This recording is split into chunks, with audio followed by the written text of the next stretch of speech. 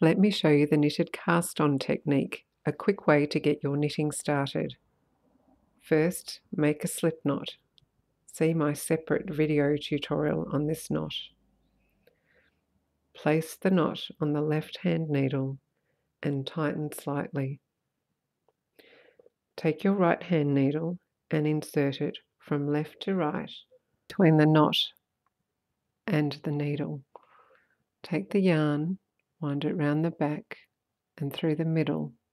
Slide the right-hand needle down and use the tip to catch a loop. Bring the left-hand needle to the front and underneath and through the loop and tighten slightly. Let's try that again. Left to right, crossed, round the back, through the middle, slide the right hand tip down, catch a loop, bring it out, left hand tip goes under, and then tighten. Just do a couple more of those, a little faster, and you'll see what it looks like at the end. There we have 5 stitches cast on, and you're ready to start your knitting.